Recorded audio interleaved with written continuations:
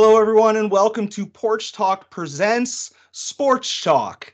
I am Adam Van, and I am joined, as always, with my co-host when it comes to all discussion of sports, and that's Marcus. What's going on, Marcus? Happy to make the hot tag and join you on the porch to talk some sports, man. And I see a little bit of the grease shelf behind you. I'm not mad at it. I always, again, on the porch, we do video podcasts. I know that's frowned upon some other places in the soon-to-be-named network, but I make sure that anybody who has the unfortunate displeasure of looking at my face gets to see a cardboard cutout of Alexa behind me. So enjoy. Prime too, respectfully. And the best thing is, like, nobody gets to see what's on the wall on the other side of the camera. Like that's just for me to look at. I'm afraid to ask. After the show. Yeah, I'm happy to talk sports with you here because over at Final Wrestling Place, me and Tim might talk a little bit of sports, but he reels me in, so I can't really go into like any further details, expound about anything. And we know that Papa Joe frowns upon it as well. So yeah, we got to do. If I want to talk sports, I have to make a whole different podcast with Todd. So yeah, the great Helmet podcast, No that's right. Chance in Helmet, limited run engagement. Go check that out. But yeah, one of my highlights, one of the many highlights of listening to Final Wrestling Place is the occasional baseball rant or celebratory conversation that comes in there, and also listening to Tim jump on and off of bandwagons as the seasons go by. Yeah, he's definitely he'll like check in maybe once or twice a month, check Yeah. out, come back, check in. Hey, how are my teams doing? All right, Just checking the and then temperature. Just checking the that'll temperature. determine the next time he checks in. Yeah, but absolutely. So you and I had kind of loose plans to do this episode for a while now. The Yeah. original plan was to do it before the playoffs started, but things come up. You're a busy dad. I am busy doing doll safaris and sleeping till 1 o'clock in the afternoon. So Oof, uh, I happy to miss it. get it in now. Yeah, it's mostly just me being forgetful. Nah, it's all good. It's all good. But you know what? It's a good thing that we did it today Hmm. because today was a good day, Marcus. Today was the best day we've had in quite some time.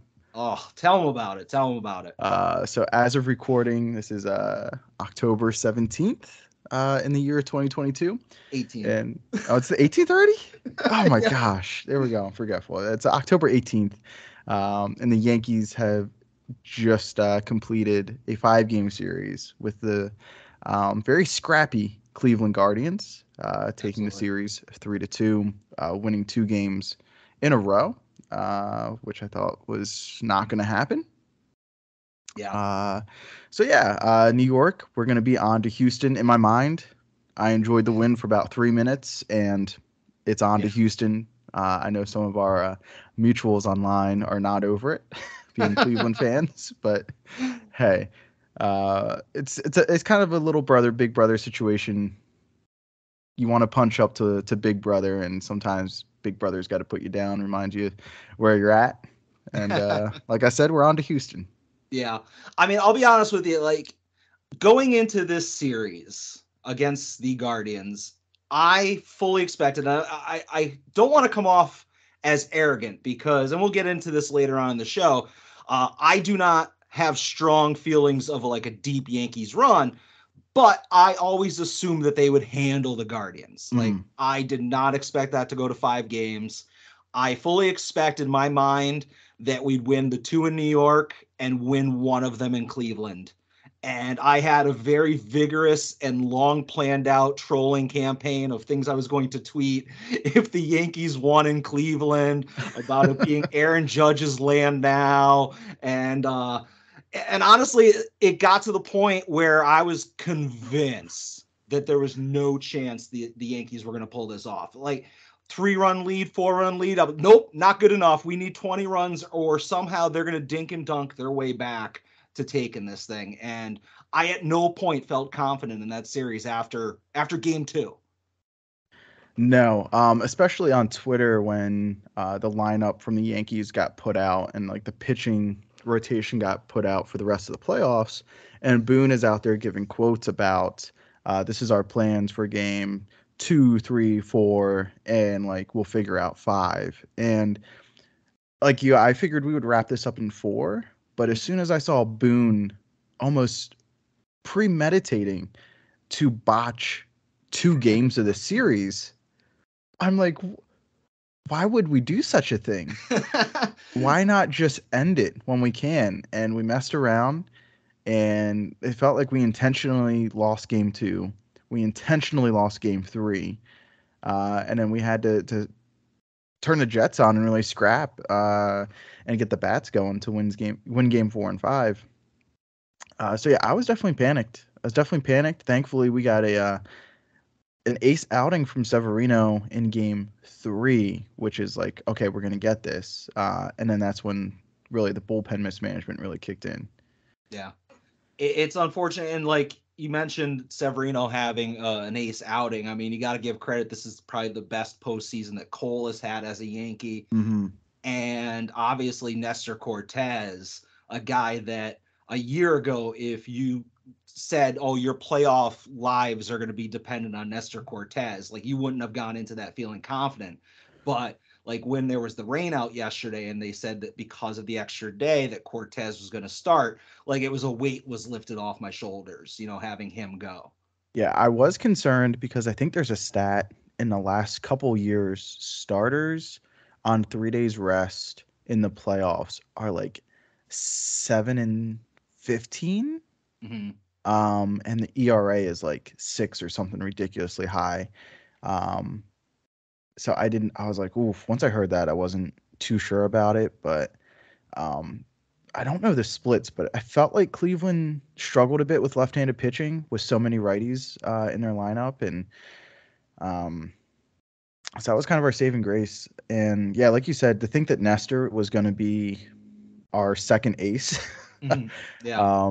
even going into the playoffs, I didn't believe it. I was like, he's a game 3 guy, and like I know we like Sevy, but I figured we'd piggyback Sevy with another starter. Well, there was a lot of people saying that Cortez should have pitched game 1. That Right. was a huge argument because Cole had a good season. He led the league in strikeouts, but he gave up a billion home runs, Right. and he was not the shutdown ace that he was in Houston. So there was a very strong case to having Cortez be the number 1, but you kind of got to start the guy that you're paying $100 million an inning to. Yeah, there was almost like no internal Yankees debate about it as far as like the front office went. Like Cole was getting the ball game 1. But yeah, I think there was a discussion because like Nestor pitched great this season. He really carried the team. Cole had his ups and downs. Nestor, he had a couple bad starts here and there. I would say no more than 3 or 4, whereas Cole, like his whole September was not very good. He really struggled down the stretch. So I was nervous a little bit. But Cole gave us 2 dominant ace outings. Even though ace outings are a little bit different now than what they used to be. Yeah. I think if you can go quality start and only give up 2 runs, I think that's an ace outing in the current climate of playoff baseball. So yeah, I think Cole. Some people online, I'll ask you this: do you think Cole earned his pinstripes? Winning a divisional series, whatever, I don't think that does enough. Like that can earn you whatever the pinstripe equivalent is on a lot of other franchises, Mm-hmm. but obviously it's cliche to say 27 championships. We're not playing for a trip to the ALCS. Right. So thank you for what you did in that round, Cole, but like you ain't earned your pinstripes. And the same thing with like people are giving the flowers to Harrison Bader and Giancarlo Stanton, and like I'm not willing to put these people in the pantheon of Yankees unless they get it done, and they haven't gotten it done yet. And we'll get into our predictions later on. But one other thing that to kind of wrap this up, as far as the series with the Guardians, one of the places other than the dink and dunk and bloop offense of the Guardians, but one of the places where they were really good was their bullpen, Yeah. and that was an area that you know maybe leading up to the All-Star game or 3/4 of the way into the season, we're like, man, we got the bullpen locked down. Right. And then everybody died. Yep. Yeah, there was huge discussions back in like looking into the postseason back when we were, 102, it felt like. Um, who's going to make this playoff roster? Because, you can't carry more than 13 pitchers. The bullpen was so stacked. Like, there was going to be at least 2 people left off the roster just from the bullpen alone who deserved to be there. And King went down, and Chad Green went down, and Johnny thankfully now has turned it on, but Loizaga looked bad, and Chapman was shut down and looked bad, and Clay Holmes reached his career high for innings pitched before the All-Star break. Yeah. And like anybody who's seen baseball before could tell you, like, maybe you should cool off on that guy. So yeah, I was definitely concerned about the bullpen coming into this. Cleveland had that advantage. And yeah, hats off to Cleveland. Like, they've got the low payroll, small town market, all that good stuff. But like, I mean, they took the Bronx Bombers and the multi-million-dollar evil empire to the limit. And they really made us really made the guys getting paid a lot earn those paychecks, like Stanton and Judge, or presumably Judge with his next contract. But Yeah. I was definitely concerned about the bullpen, but yeah, I guess later on when we preview the Houston series, I hope we didn't work ourselves into a shoot. Like, I hope we didn't unload everything we had to get to the ALCS. Yeah, but at the same time, you can't leave any bullets in the chamber Right. and then not make it. So Right. it's like that wild card game a couple years ago where the Orioles, where Buck Showalter didn't play Zach Britton. Speaking Yeah. of Yankee relievers, in a tie game, he didn't want to waste Britton because he wanted to save him for the series that they weren't guaranteed to be in yet.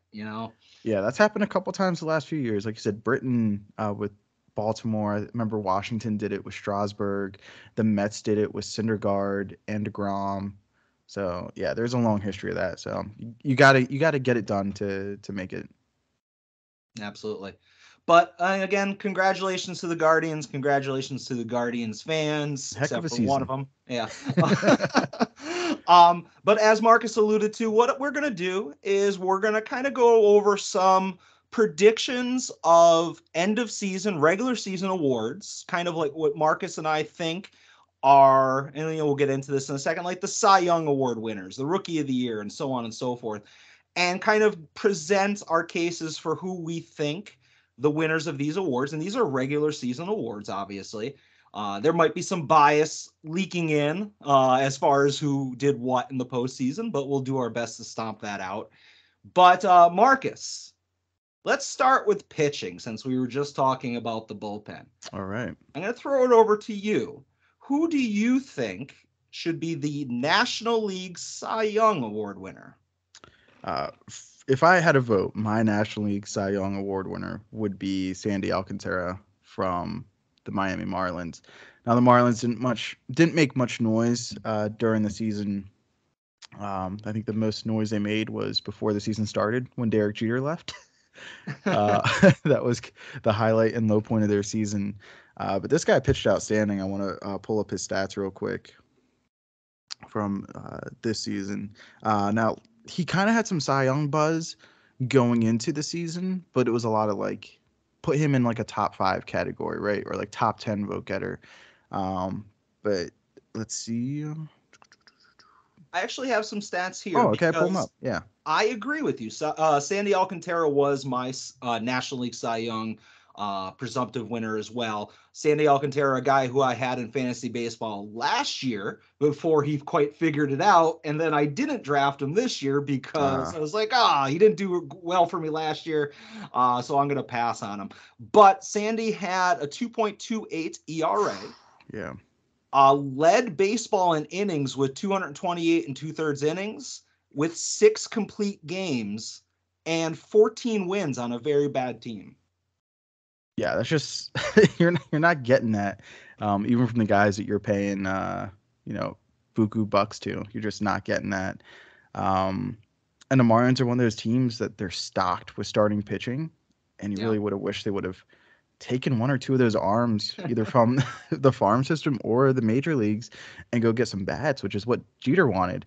But in all that turmoil for this dude to show up and pitch like people kind of predicted him to, but at the same time, like exceed those expectations as well. I was blown away. Being in a Philadelphia market, I get to see a lot of Phillies games, whether I want to or not.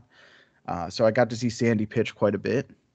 And then also, it seemed like anytime they had a West Coast game, it was always like the MLB Network game. So if I was up late, I was watching like him versus the Dodgers. The Dodgers kind of owned him, which was weird. But any other West Coast games that he pitched on, like he was just tremendous. So that's my Cy Young vote award winner. All right, yeah, like we actually, like I said, we overlapped on that, and we're gonna alternate just so I don't seem like I'm currying favor with you and just copying your answer. So I'm gonna go over to the American League for the Cy Young.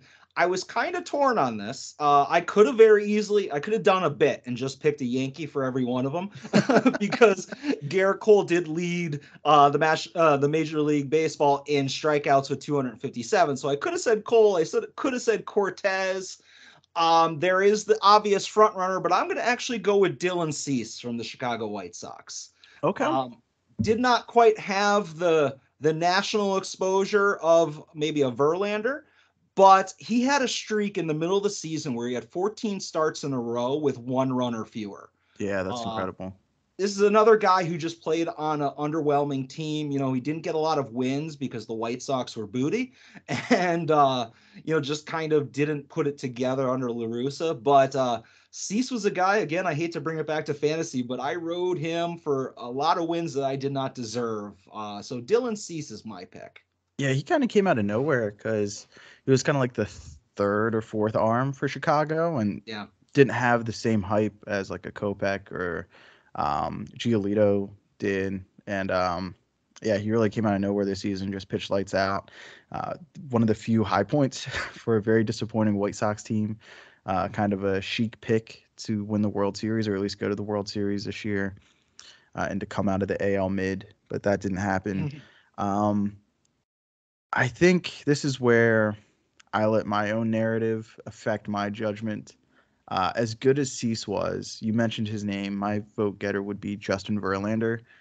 Not just because he's coming off of Tommy John, but pulling up his stats. So he did go 175 innings pitched. He did have a 15-day IL stint in September, which was kind of one of those like phantom IL stints just to cool him off for the playoffs. And he didn't have a great playoff start either against the Mariners, I believe. Yeah, he got rocked against the Mariners. But like just talking regular season, he pitched 175 innings for a guy who's pushing 40 years old and on a team where they didn't need him to do that. The Astros really could have sleptwalk to win their division. I think a couple people were like, "Oh, what about the Mariners? Or what about the Angels?" And we'll talk about them later. But it was Houston's division the whole time, and they really didn't need that kind of performance from him. Yeah. But yeah, I was just super impressed by Verlander, especially with his home starts, like pitching with the Crawford boxes out there. Like if you hit a pop fly to left field, it's gone at like 300 feet. But Marcus, that's a Major League Baseball stadium. It's not a Little League field like in New York. Oh my goodness, right? Yeah, not New York where it's 408 to hit a ball out of center field. Sorry. Yeah, I had Verlander on my short list, as I mentioned before. An interesting stat that I found out, like obviously great season on a great team. 1.75 ERA was actually the lowest ERA from a starting pitcher that was qualified since 2000. So like that's 22 years of baseball. And as you mentioned, a guy that who knew, like, was he ever going to be able to come back and be a starting pitcher or reliever? Or is he just going to go home to Kate Upton and just say the heck with this? Stronger man than I am. That's I know. Just take those Detroit paychecks and stay home. But yeah, a great pitcher, and maybe his name will come up later in another category. Maybe it won't. But yeah, so interesting there. We crossed over on one and we didn't cross over on the other. So I'm going to move it over to Rookie of the Year. Marcus, National League Rookie of the Year, if you would. Let me pull up my vote getter stats. My National League Rookie of the Year would be Michael Harris II, center fielder for the Atlanta Braves. Excuse me, Mr. Tim's Atlanta Braves when he wants to check in. I trying to see when he got called up. I think he was a May call up, if I'm not mistaken. Yeah, it But was middle, kind of like middle of the season. If I'm not, yeah, I'm fuzzy on that. okay, but yeah, he definitely started the year in AAA. Came up to the big leagues. He had 414 at bats, 123 hits, 75 runs scored, and he mostly batted towards the bottom of their lineup. So, like, for him to get 75 runs, that's pretty good. 21 base on balls, 64 RBI, hit 297 in a year where the league average was like 220 or down towards there. So he was really an above average hitter this whole season. Yeah, what I'm And seeing, if I may, I'm seeing here when Atlanta called him up, they were 22 and 24. So they were 46 games into the season with a below 500 record. And after the call up, they were major league best 79 and 37. yeah, he So was kind of the spark to get that offense going. Because they had so many dudes who, you know, talking about like how high players are paid or whatever, but like there's a lot of big earners on those Braves teams that have earned those contracts by coming up through the farm system and delivering on their expectations, like Acuna and like Albies and guys like those. Recently traded Matt Olson. So yeah, for him to come up and for the Braves to like recognize that, hey, we can't just bank on being World Series champions like that was last season. We got to do something to get this team going. For him to be the call up and to be that move, as opposed to going to the trade market, and for him to come up and perform like that, he's definitely my NL Rookie of the Year. yeah, and they have him locked down long term, I believe. Yeah, he signed a big boy contract too. Yeah. Um, I had Michael Harris on as like a 50-50. I was going to wait and see if we had any overlap on this and if you can convince me to your case. My other person, I'm gonna leave this my decision for a second, but my other person was actually also from Tim's Atlanta Braves, Mm-hmm. and that is rookie pitcher Spencer Strider. Yeah. I mentioned strikeouts a bunch. I mentioned Cole strikeouts and ceases. This dude had a 13.8, almost 14 Ks per nine, That's insane. 202 Ks from a rookie pitcher. The reason why I think I might lean towards Strider is because you never see a rookie pitcher deliver on the hype. It's always Yeah. their second year, their third year. They come up with a lot of promise and they're always on like an innings count Right. or they just can't quite figure out major league batters yet. And it takes them a year or two for it to click. But Strider hit the ground running. And Yeah. I think it's much harder to just come out as a rookie pitcher and not have your arm fall off within the first month. So I'm gonna go Strider. Especially in that division too. Like that's Yeah. sure the Marlins are kind of a freebie, but like you got to compete with the Mets and not just compete, like you're on a World Series team and to hold your own against the Mets and against the Phillies, it's like that's tough. Yeah. Again, the Braves had a great regular season. My apologies again to Tim. If he doesn't listen to this, shame on him, but by all means, extend my condolences for the disappointing early exit. But all right, so again, we're kind of off track with that one. So let's go over to the American League. And I'm going to go first on this one.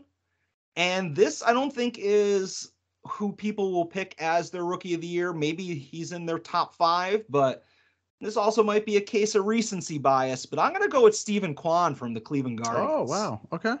Obviously, having just watched the playoff series against the Yanks, it's not relevant to the award, but still, this is a guy that's impossible to get out. During the Hmm. regular season, he batted 298 for a freaking rookie. I think he struck out 3 times all season, but no, he actually had 62 walks to 60 Ks. So he walked more than he struck out, and he played pretty much the whole season. I think Yeah. he was on the roster from spring training. I don't think he started right away, but within the first few weeks of the season, he was their everyday starter, everyday leadoff guy. Just a guy who constantly makes contact, constantly got on base, was driven in by all the Ramirez and all the other Guardians. Stephen Kwan's my pick for the Rookie of the Year. Yeah, they even let go of Oscar Marcado or Mercado during the season, who was going to be like their big kind of outfielder. And Quan just outplayed him, and Mercado could never get off the ground this season, and they let him go. I think in July or August. Also, as a opportunity maker and taker, Quan was easy money. Uh, king of the parlay. You throw him in a hit parlay, and you know he's coming through. If you want to throw big money down on a Quan opportunity for one hit or two total bases, he's coming through every single time. So, Mr. Quan, I would like to thank you for Marcus, several opportunities. you gotta start like a not a 1-900 number. That's Joe's gimmick, but let's start like a website behind a paywall with some of your betting advice. You Oh, know, it hasn't been. You don't want it the last couple weeks. Hasn't been too good. I think it's like Major League Baseball. You just gotta be right 3 times out of 10. You'll be a Hall of Famer. Like a weatherman, yeah. Yeah. What about you? Who's your American League pick? I am gonna go with the sexy pick, and that is Julio Rodriguez, center fielder for the Seattle Mariners. Seattle Mariners have a long-standing history of these rookies that come up and perform huge, and then take their team to the playoffs. And they haven't had that in quite some time, really since A-Rod. Yeah, Ken Griffey Jr. Yeah, A-Rod, Ken Griffey Jr., right? So for Julio Rodriguez to get the call up to start the season, hitting leadoff, and this kid hit 28 home runs in what is very much a pitcher's ballpark. 75 RBI, 25 stolen bases as well, 40 bases on balls. He did strike out a good bit, 145 times, but that batting average was up at 284. The on base percentage was 345. Um, OPS plus, yeah, 1 dot. Yeah, he did great. Um, I was super impressed by him, and he also got a big boy contract Yeah. while the season was still ongoing. So he's going to be in Seattle for quite some time, and he definitely lived up to the hype. He does. I'm not going to say he's in the same air as my favorite player of all time, Ken Griffey Jr., but he's definitely living up to the hype, and I think a Rookie of the Year award is in order for him. Yeah, it's a guy that obviously, based on those stats, had a great year. And you mentioned that Seattle's ballpark is cavernous, to put it lightly. One of my favorite feel-good baseball players. Like I gravitate to like a lot of lesser tier players, as a lot of people know. Nick Swisher's like one of my favorite Yankees. But like I am a huge fan of Jesse Winker, who played in Mm-hmm. Great American Small Park for Yep. in Cincinnati Reds. Just hit bombs after bombs after bombs, got traded to Seattle, and I was big Disappeared. mad about that. I was big mad. Disappeared. Yep. Yeah, and he never hit another home run again. I think he was like Willie Mays Hayes in the Major League movies, where he was just hitting to warning track over and over again. You know? And like half of his fly balls would have been out in Cincinnati, but they weren't in Seattle. So it's a tough place to hit. But yeah, it's just one of those things. West Coast, you just don't see enough of their games when you live on the Right. East Coast, you know? Right. And the main thing for him too to really like anchor that team that ended their 20 something year playoff drought. Yeah. That kind of gives him the extra boost for me. Oh, yeah. And in the playoffs, like he was phenomenal too. Yeah, I saw a great graphic, on social media where it was like one of those things where like the last time the Mariners won a playoff series or a playoff game, it was like, MySpace wasn't invented yet, and Wow. the iPod didn't exist, and like all of those things. So, good on the Mariners. Hopefully next year will be their year, maybe, to at least get out of the first round. Yeah, maybe But they'll see the Yankees in the ALCS. oh, good, we'll stomp them out. All right. So I'm going to mix it up a little bit, and I'm going to go with something that I don't even think this is a real award. This is more of an NFL award, but hell with it. This is our show. I'm going to go with Comeback Player of the Year or Most Improved Player, however you want to shape it. But let's start with the National League. Marcus, do you have a National League Comeback Player of the Year? Sure do. It's Ronald Acuna for the Atlanta Braves. Tore his ACL last season. Once he tore his ACL, it was kind of like, oh no, like the Brave season is done. Pack it up. He is one of these generational talents that seem to be coming by more frequently in Mhm. baseball. But yeah, for him to come back from a torn ACL as quick as he did, they started him off in as DH. Now his numbers haven't really matched his career numbers, but still, like, it's going to take you a long time to come back from an ACL injury. Those aren't even like super common in baseball. You more often get like your elbow injuries and back and lat injuries. So to come back from an ACL, to work his way back, and then to be a big part of that Atlanta offense, yeah, he's my comeback player of the year. A lot of valid points. The only thing I will not disagree with you on, but say why I wouldn't consider Acuna for my award is, as you mentioned, very young guy. Somebody who has a ton of great years ahead of him.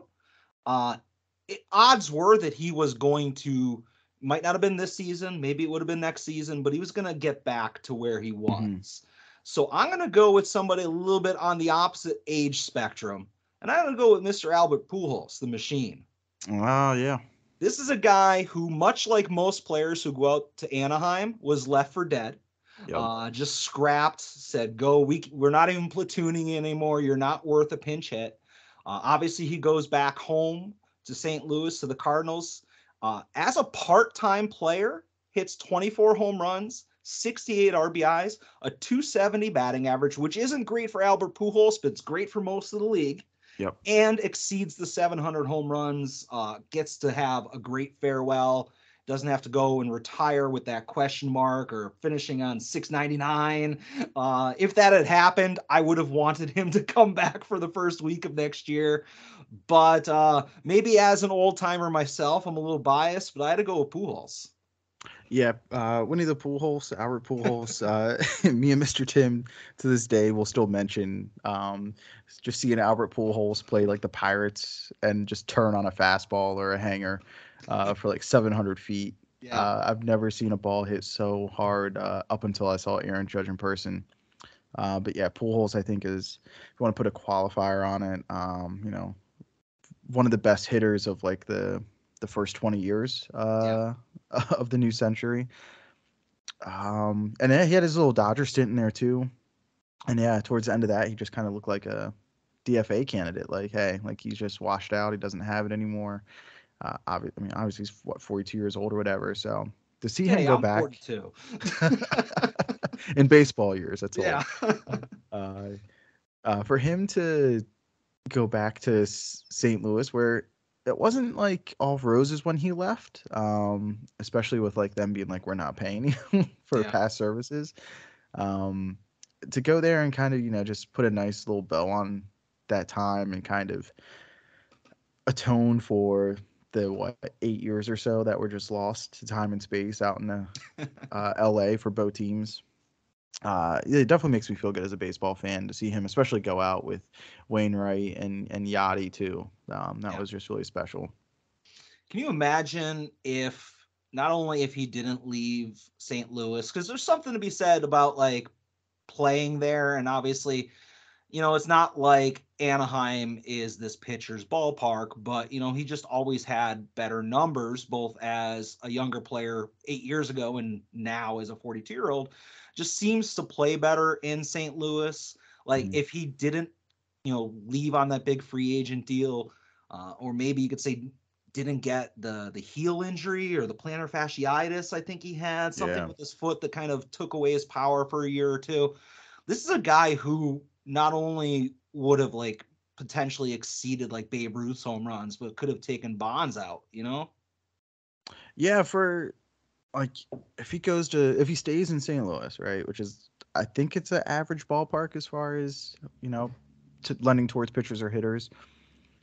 Um, but yeah, going out to LA and just like the instability of that franchise. He was there for the Josh Hamilton fiasco years, Jeez, yeah.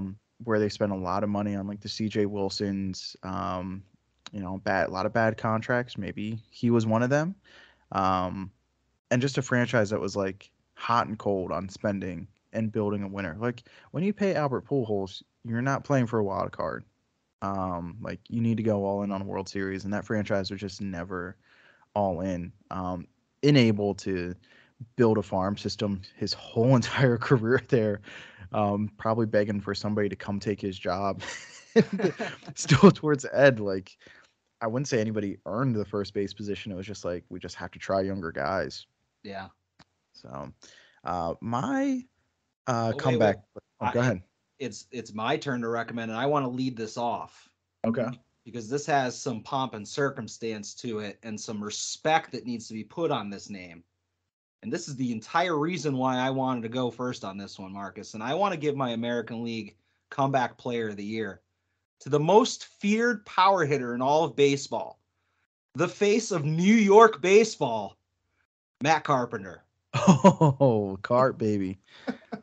This is a guy who hit 3. Or first of all, speaking of left for dead, this is a guy that the Cardinals, the aforementioned Cardinals, were like, nah, you ain't good enough to be a bench player for us. Right. So he basically was like, all right, I'm out from the Cardinals. And he went to where Major League Baseball players go to die, the Texas Rangers. Wasn't good enough to play for the Texas Rangers. So he got DFA'd by the Rangers, signed by the Yankees, and basically in 47 games, hits 37 RBIs, 15 home runs, a 305 batting average. And this is my favorite part, a 727 slugging percentage. Sheesh. Judge's slugging percentage was 686. So nearly like more than 50 points higher slugging percentage than Judge. And yes, he had the foot injury. And yes, he didn't quite come through on the 2 pinch hit appearances in the playoffs. But again, the playoffs don't matter for this. But nobody strikes fear into Major League pitching like 2022 Matt Carpenter. We line up on our award. I do give it to Carp. I was gonna give it to Verlander, but Verlander Yeah. got my Cy Young love. And I think this is a perfect award for Carpenter. He had such a good story, like you said, getting played out, getting taken out back by the Cardinals, and getting put in the dome. Yeah. And then during the off season, like going to different batters, going to like Joey Votto and going to different guys, and like just doing a tour of like what can I change about my swing? And like Joey Votto's a guy who changed up his swing, and he probably did so to the tune of like a Hall of Fame nomination. Even though he really hasn't done too much as a player, he's just been solidly consistent and found ways to reinvent himself. And Carpenter did the same thing. Focused on his launch angle. He changed his swing, which was like really cool to watch videos about that, and like just how it like 12, 13 years in the bigs or whatever, like to just completely change your swing and your mechanics and not be too prideful to do that and just, hey, this is how I solved my problems 10 years ago. It's the same way I'm going to do it now. Like, no, he changed things about himself. Blessing to get released by the Rangers, who went out and spent a buttload of money in the offseason. And yeah, to end up in New York, it definitely does help with the short porch. Can't deny that. Carpenter was a short porch king, but he was putting up numbers that we literally have not seen in baseball during the stretch. He was better than Barry Bonds at his best stretch when he broke the single season home run record. So like this was the best hitter that we've ever ever seen in our lifetime. Yeah, And during then that stretch, that small sample size. he just has a freak accident, a break in a bone in his foot, fielding the ball. Was that July, August? And he I thought says he first fouled it. I thought it was like a foul, if I'm not he mistaken. might have fouled it, and then I know he was playing the field, and like that's where it like really Aggravated gave it. out. Yeah. Okay. Um, his first words, "I'll be back." He's like, I'm not done yet." Yeah. And sure enough, last series against the Texas Rangers, he's healthy, ready to go. I don't know if they really played him, but he was ready to go and back on the bench. So Yeah. yeah, love that for Carpenter, and especially the year that the Yankees have. It's like who's going to be the other bat, and you think it's going to be Stanton, but like he had a Stanton year, so Carpenter really provided the extra oomph in the lineup, other than Aaron Judge. Yeah. I mean, it's one of those things. If you're not a Yankee fan, you probably don't either know who Matt Carpenter is or know what he was able to produce during that small window where he started getting a lot of pinch hit appearances and starts. But man, I don't know what's going to happen with him next year. Right. I hope he gets an invite to camp. I hope he makes the team, but I don't know. We'll see. But I would like to best think he wishes. made himself at least like $5 million, like just to be a DH and clubhouse presence guy. To tie this together in like a wrestling um, like a wrestling comparison. Yeah, Uh, suits for Joe. yeah. So Joe, you know how Christian was just like, hey, heck of a solid hand his whole career. He had one good year. It was like, whoa, you're really good. You're top five guy for us. And then he just went back to being a solid hand. This run was like his one more match run. Just out of the blue, out of nowhere, late stages of his career, just all time legendary stuff. Well, who's the Yankee that he's gonna take under his wing to be his Luchasaurus? That's the next question. All right, so the only thing we have left as far as awards is the big ones. But Marcus, do you have any other honorable mentions? Anything else you want to kind of shout out from the season? Any awards that you want to hand out? Yeah, I have one I want to talk about, and I'm a big trade deadline dude. I hate how in baseball, baseball has the most active trade deadline out of all the sports, I think. And you have your biggest chance of seeing a big name get moved during the deadline, just because teams have different financial reasons, especially with like this not a salary cap, but it's basically the salary cap, Yeah, the luxury luxury tax. tax. Yeah. Teams trying to get under that. Teams willing to go over it. Circumstances pending. So I live for the trade deadline, and I wanted to ask you, Adam, did you have a trade of the year? Something that you think a move a team made that you really thought put them in the edge, over the edge, whether it was for this season, whether it's also setting them up for next season, helping them make a playoff push, or something that you really liked but just didn't work out. Yeah, I mean, I can spend 20 minutes complaining about the non-trades that the Yankees made or the trades that they made that ended up resulting in having a dead-armed pitcher. Mm-hmm. But I think I'll go with the easiest answer, and that's Juan Soto to the Padres. Oh, okay. Obviously, Soto, a guy who walks more, gets on base more than any other player in baseball, like Barry Bonds levels of on base percentage.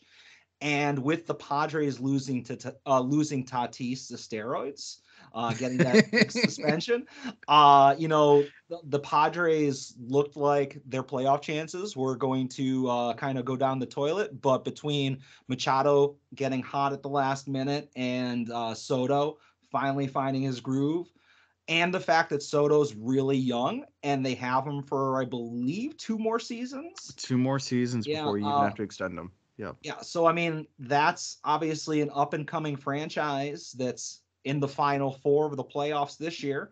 That really stick their claim to potentially at least being a wild card threat in their division, their conference for the rest of the next 2 years at least. Yeah, I love the Soto move for San Diego or whoever was going to make it. Yeah, I would That's a have rathered deal. it was New York. Oh my gosh, right. Especially considering what it took to go get him. Like, you can only give up but so much to go get somebody. Yeah, And even looking at what the Padres gave up was like a fringe MLB ready arm with Mackenzie Gore, their top prospect, and like another top prospect, and then like two lower end prospects. Like they gave up 5 or 6 players to go get the closest thing again that we have to Barry Bonds. Talking about his walk percentage and on base percentage, and he's also like 22 years old, and he's already won a World Series, and he's already been a clubhouse leader for a bad franchise. He's already been through the ups and downs. He's already experienced it all, and yeah. he's been in the league for like 3 or 4 years. So I'm like, you absolutely go get this dude, and you don't even have to worry about extending him. Like you can make the trade and he will pay off the trade within those 2 years. you don't even have to extend him to justify what you gave up because those prospects aren't going to shake out. I think like the closest comparison to that trade was the trade the Tigers made for Miguel Cabrera, and they also like threw in Dontrell Willis into that deal. And like the only names they gave up was like Cameron Maben was the only dude who like really turned into anything, and he's a replacement level MLB player. Like I love Cameron Maben, one of my favorites, but Yeah. like just a sentimental favorite. Like he was a top Underrated, prospect. Yeah. underrated yes booth guy too. Oh, he's so good in the booth. So good in the booth. That's how he can get into the Hall of Fame. But yeah, just for his career, he's just like, okay, he turned out to be an MLB player. Nothing special. Like that's what prospects are. And like if you give up a prospect and they turn out to be like, oh crap, we gave up Fernando Tatis before steroids got a hold of him, then like shoot, it happens once in a blue moon. So yeah, just thinking like what the Yankees could have gave up, especially since we refused to play our prospects who we refused to give up. Yeah. Yeah, that really hurt. Like you and I speak a lot of the times in DMs about like trades and prospects, and obviously I think I'm much more extreme than you are because I'm always saying just get rid of the farm system. I was like, we don't need a minor league system. Everybody you get, you go and trade because all that matters is what's on the major league roster. And a lot of times I get out of hand, but I agree. Should have dumped out the farm system for Soto. Uh, Fortunate for us, we still have all those guys, so we can dump them for Otani. Mm-hmm. In Mm-hmm. this offseason, we'll see how that plays out. Otherwise, we'll have to revisit that for our hot stove episode when it comes up in the spring. I'd love to do a hot stove episode with you. And yeah, I already Otani. So Otani signed like the 1 year tender for them, which was like $30 million. Or yeah, it was a pre-arbitration contract. So flat $30 million for somebody who both pitches and hits very well. Mm-hmm. One, that's a steal.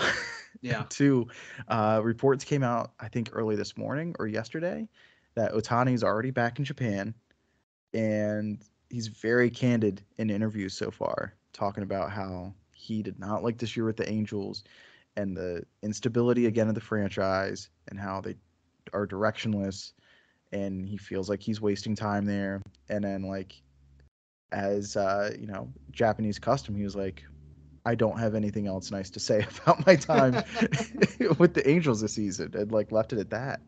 So like this is a dude you got to trade. Like yeah, the Angels, they've had several people that they should have traded to replenish their farm system. Mike Trout's one of them who Yeah. they need to trade, and Otani's the other guy that you have to trade. And the problem is when the GM doesn't want to be the guy who trades Otani, doesn't want to be the guy who trades Mike Trout. But you've had these great players.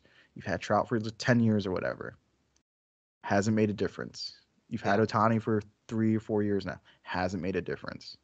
Yeah, like I have some sympathy for Otani because if you remember when he was coming over to the States, the Yankees were somebody that were heavily recruiting him. They were Yeah. sending was it Tanaka to talk to him, Yep. and kind of sell him on New York. But at the end of the day, he chose the Angels because it's a shorter flight back to Japan. It was just basically a proximity thing. And I don't think he liked New York, which New York isn't for everybody. But so he ends up signing with the Angels, and maybe he didn't know what he was getting into. But I have no sympathy for Mike Trout because he had, 8+ years of his career of being on the Angels and seeing that, hey, they don't know what they're doing from a farm system standpoint, from a player acquisition standpoint. And he had his opportunity. Whoop, there's that word again. Yeah, there it is. He had his opportunity a couple years ago to get out of there. And he, for whatever reason, he signed a long-term deal with the Angels, which I believe has a no trade clause. Yeah. He can. I'm sure he can approve a trade if it ever comes to it, but he willingly sentenced himself to a career's worth of nobody seeing your games and not making it to the playoffs. You know what we call that? We call that a walk behind her. Mike Trout is a walk behind her, baby. He's afraid of the lights. Turn them off. They're too bright. Yeah. He doesn't want it. Yeah, I lost a little respect for Trout. Just like staying with a notably bad franchise. You know, I know being the highest paid position player by annual value helps Yeah. helps the pain. Another reason Otani stayed or decided to go with the Angels, I don't know if you know this, um, we had a scout in the Yankee system, Andrew something, I don't remember his last name, and he went and scouted Otani like years ago, and him and Otani became friends. And he had the in with Otani, which is why the Yankees thought they had such a good chance with him. But this scout got hired by the Angels like the season or two before and was like a vice president of baseball operations or something. And so he had the in with Otani, Okay. and he was able to like help, like, hey, it's a short flight, like all the reasons that you said, like he had the relationship with Otani that the Yankees didn't have, the other teams in the mix just didn't have. Like that was the familiar face. It's So that helped it, him. it's kind of like a high school football recruit that the college really wants, so they hire the high school coach as an assistant You're right. to kind of lure him in. You Yep. know, I was not aware of that. But any other things you want to mention before we get on to the main event? Yeah, I'll throw my trade of the year out there. I talked about this franchise a little bit earlier, but the Seattle Mariners went out and they did the thing, and they got Luis Castillo, Oh, starting okay. pitcher from the Cincinnati Reds.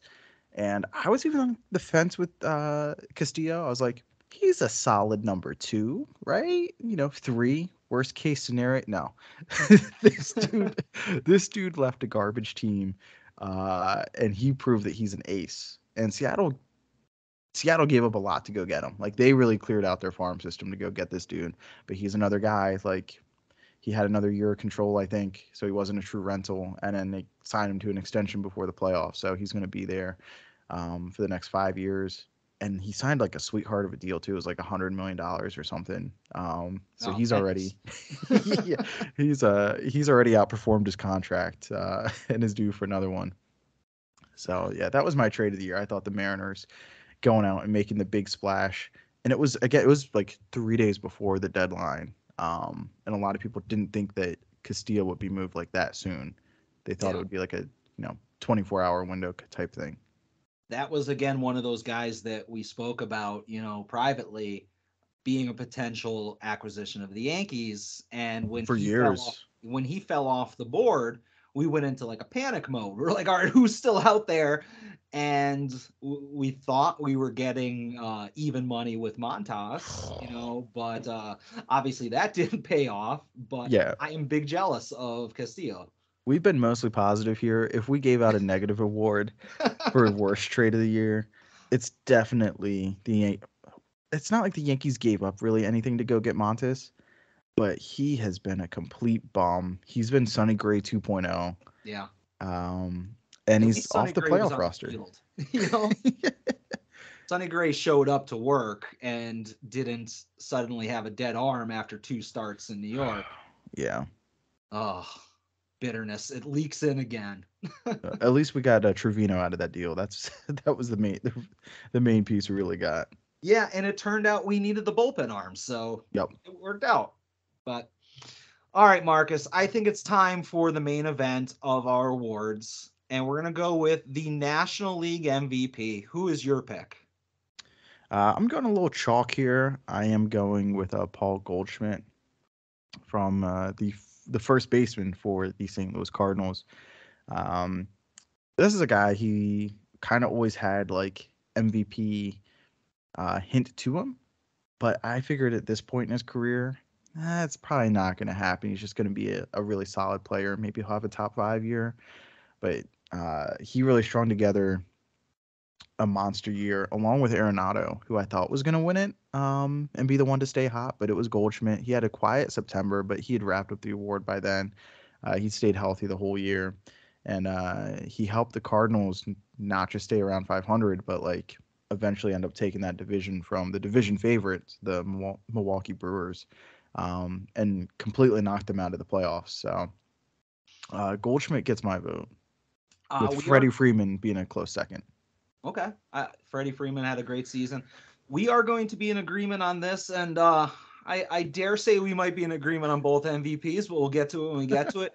Paul Goldschmidt, as you mentioned, had a great season, 317 average, which I don't believe that was number one, but he might have been. I don't have the stats in front of me, but 317 average, a 404 on base percentage, 35 home runs, and 115 RBIs, as you mentioned, in the middle of a pretty darn good lineup.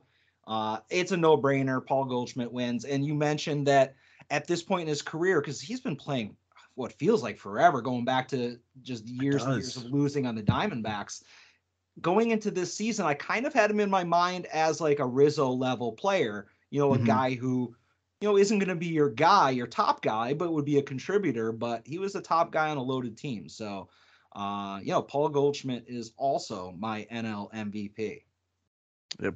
Been playing since 2011. So 11 years. It feels like it's been forever, but. Well, you know what it is? Every year in Arizona is 3 years in real life. It's the dry heat.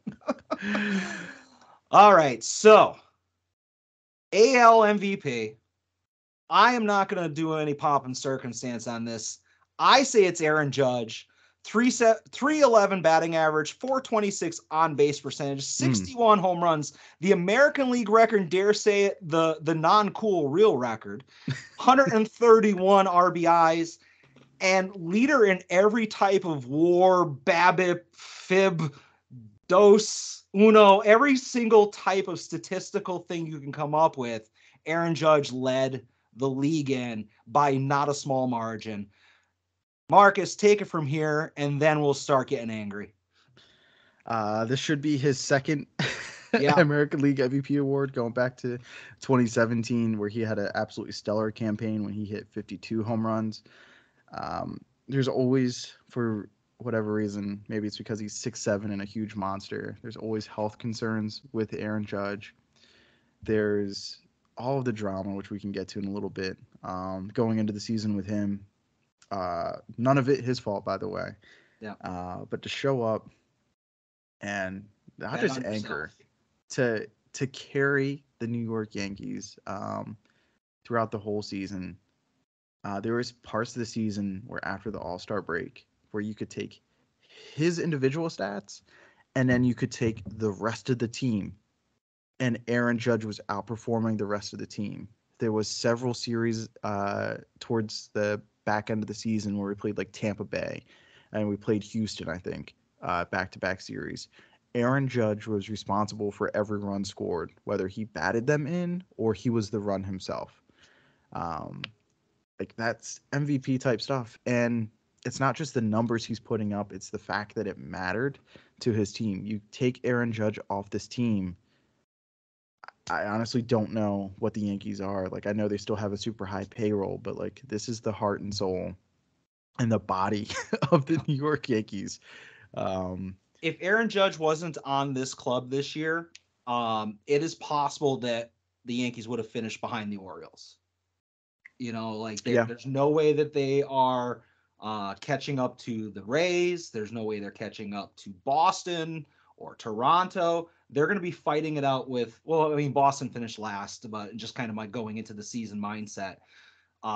As you mentioned, the entire New York offense after the All-Star break was there and believe in Judge. Mm-hmm. But the problem is, Marcus, he doesn't pitch, so he can't win this award. Oh, yeah. No disrespect to Mr. Ohtani. He is also doing amazing things that we haven't seen before in our lifetime. Really things that have never been done before. People go back to Babe Ruth, but Babe Ruth was only doing it against like old out of shape white dudes, and they literally wouldn't let anybody else play the game. So what Ohtani is doing is phenomenal. And like, I don't want to take it for granted, but he's not Aaron Judge, and it's not having the impact that Aaron Judge has. Like, Aaron Judge he's also fielding. Like, Ohtani doesn't field, he DHs. So like, for Aaron Judge to play center field almost all of the season, and center field's a position that is like unique to itself. Yeah.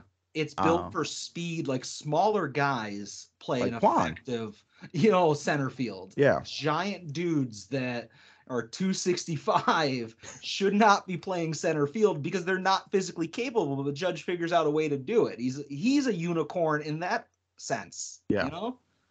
Yeah, he played an above average center field. He's a Gold Glove right fielder. They move him around to plug in the holes as the season goes on, and he does it no problem. It's seamless. And that's not his role again. So, you know, sure, Otani pitches and Otani hits. Well, Aaron Judge hits better than Otani, and he also plays center field almost every day. Aaron Judge games played 157 out of 162. Yeah. And uh, last year, Otani played 8 games in the outfield, and they weren't starts. They were just like he would be pitching and he would be shifted into the outfield. That was before they had the Otani rule, where you can start a game as the pitcher and then kind of shift over to the DH. Um, Here's my measuring stick for it, and we can get stats in a second. But was Otani the best pitcher in the American League? No, No, he's not a Cy Young candidate. He might be in the top 8, top 7, but he's not taking it from Verlander, from Cease. I dare say he's not taking it from Cole. no, So he's not the best pitcher in no. the American League. If he didn't pitch, is he a good enough hitter to win the American League MVP? Also, no. Yeah, no, he's again probably knocking on the top 10. I dare say probably not as good of a hitter as he is a pitcher.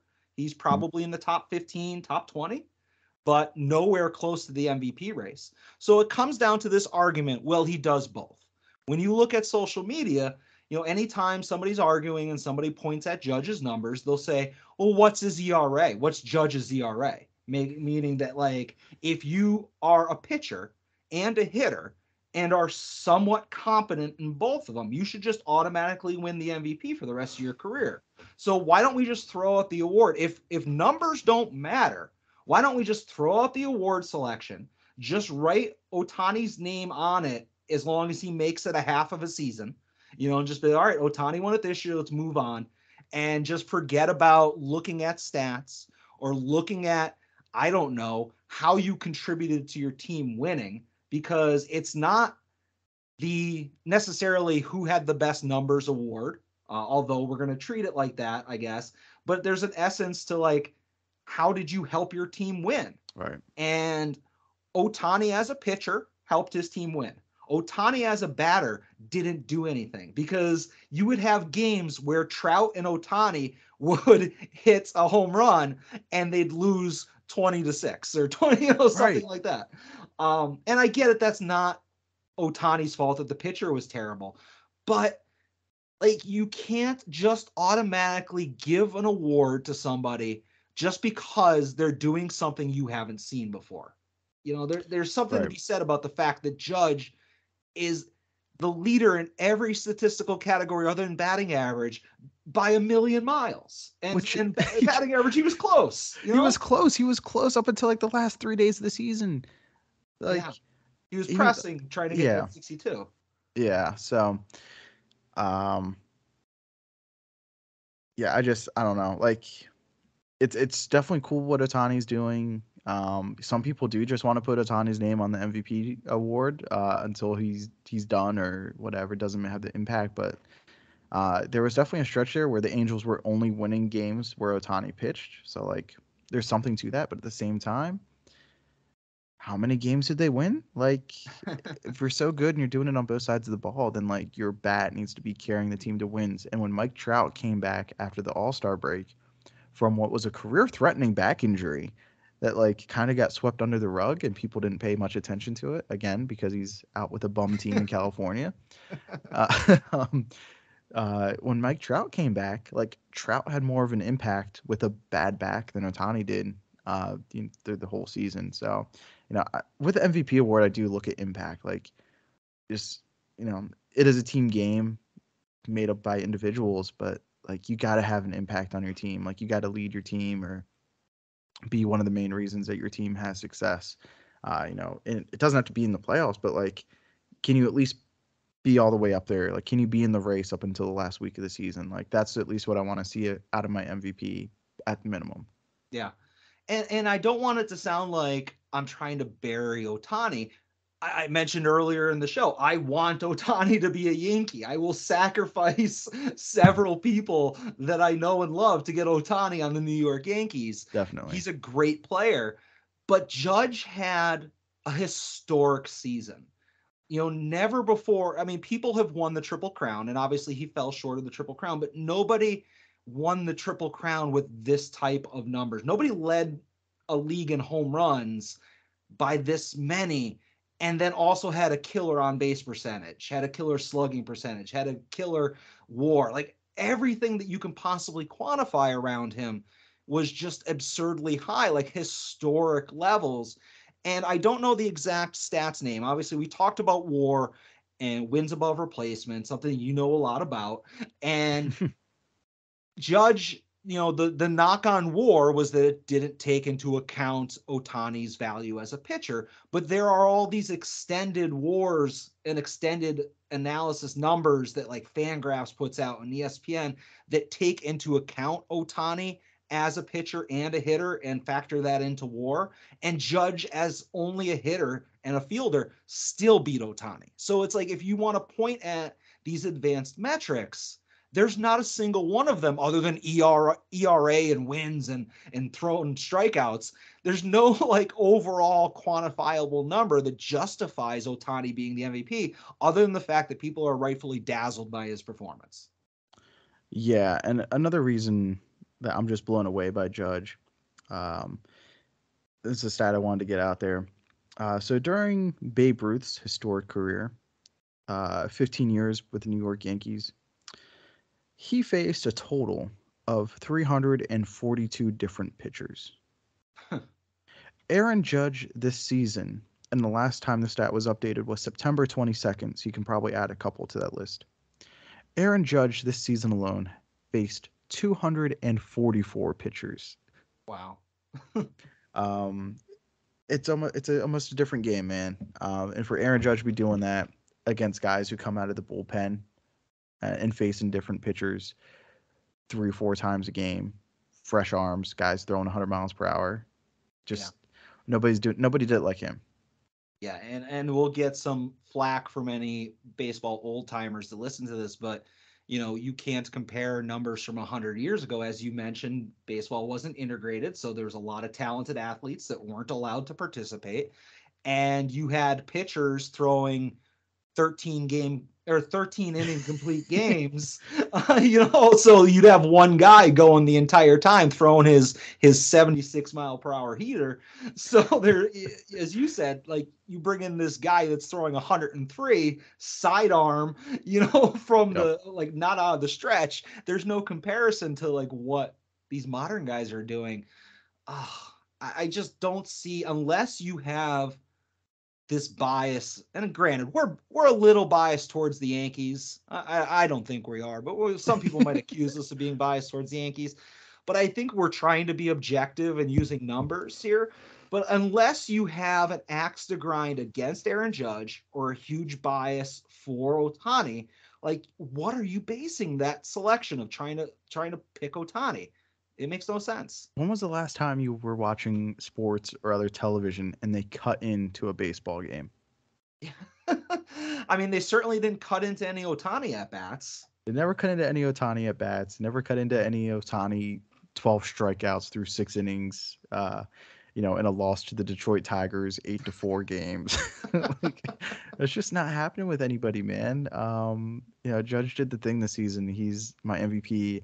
We've never seen anything like it. We probably will never see anything like it again. I don't want to cap his potential, because if he stays healthy, I don't see a reason why he can't hit 55 or 60 home runs again. Um, but yeah, and then there's the whole argument. He kind of brought it up, like, you know, steroids, integration. Like, there's always something for every generation. And why it was such a big deal that Judge hit 62 this season. The testing is stricter than ever. There's more banned substances than ever. Whereas in Babe Ruth's day, it was integration. You move on to the 50s and 60s and 70s and 80s, you were getting into the amphetamine era. And they didn't test for that until like 2000 and 10, 11. Like it was like 2 collective bargaining agreements ago that was finally like, hey, Mhm. stop with the amphetamines and we're going to be tested. Like, so guys were staying like laser focused, hyped up, charged up to play 162. So that's not an advantage that Judge has anymore. Whereas that was something that like Roger Maris and like those guys definitely were partaking in. It's noted history. Um, and then you have, steroids, which I personally think steroids rock. And you show me a failed drug test administered by MLB that Barry Bonds failed, and then I think that you have a case if you want to negate Barry Bonds' home run records or any of his stats. Same goes for McGuire and Sosa. I think the onus falls on MLB for not testing those years and not even turning a blind eye, but allowing it to happen and then later be like, no, no, no. Like, Yeah. no, they breathed breath back into baseball, and then later on you want to be like, that was a bad thing. That's on MLB to test the players. And if you're not going to test them, then yeah, they're going to look for a competitive advantage, and it rocked. Yeah. So I'm not mad about that. I mean, here's the thing: steroids didn't. There's no way steroids help you hit a ball, like make contact. Right. That takes a level of skill that steroids doesn't help you with. It might help you turn a fly ball to the warning track into a home run, but it's very hard to hit a baseball, and steroids don't help you there. And for every batter that was on the juice, there was a pitcher thrown to him that was on the juice. So Mm-hmm. you got to deal with a guy who might unnaturally be hitting that 100-mile-per-hour that couldn't do it without a needle in his butt. Absolutely, yeah. Um, there is no scientific evidence that equates steroid usage to hand-eye coordination. No, Just I doesn't mean, exist. makes your head bigger, but that's a different thing. Yeah. So So Judge for MVP of the world and the universe. And I'll put you on the spot, Marcus. We're not at the end of the season yet. Obviously, end of the regular season, but we're a little bit away from free agency. Is Judge a New York Yankee next year?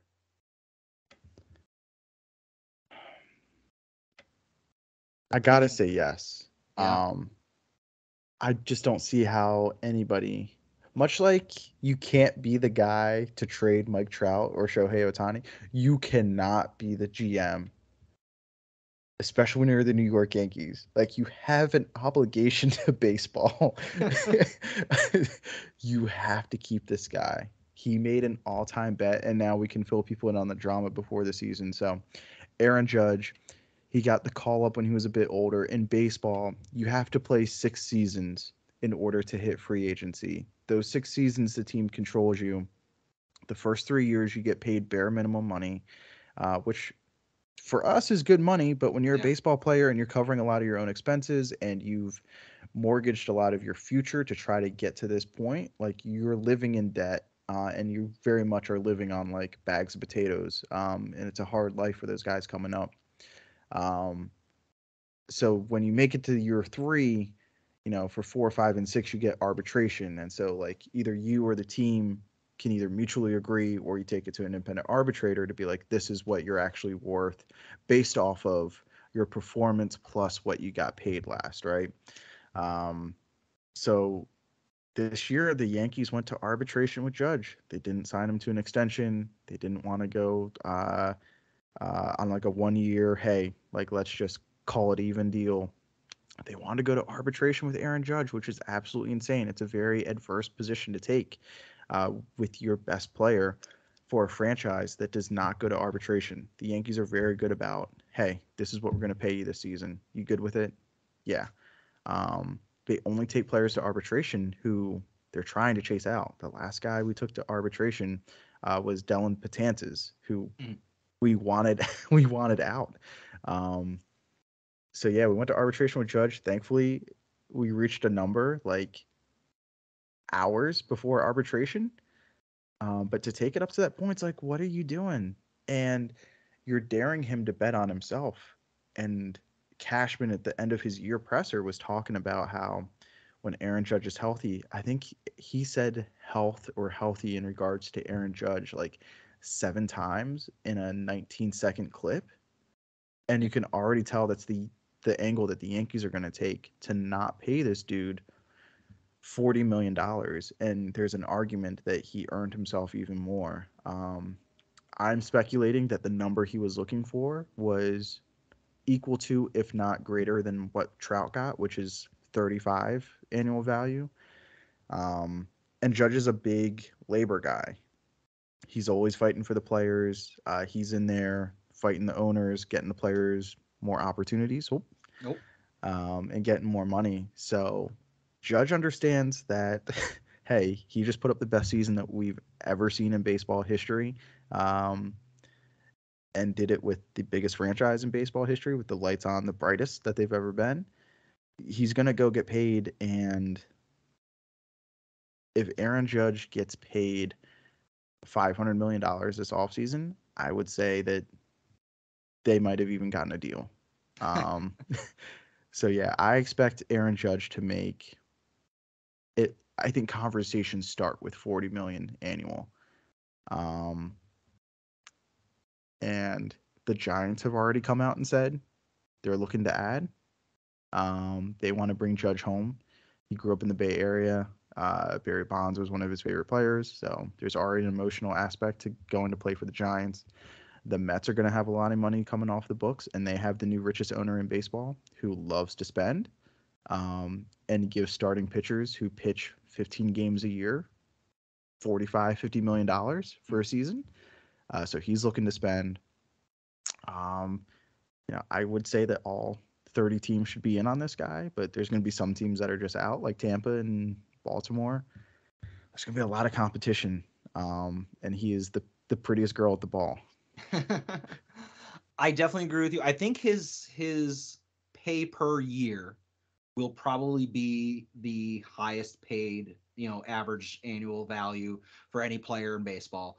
I don't know if he'll have the biggest overall contract because I don't know if some team is going to go and give him 10 years. Right.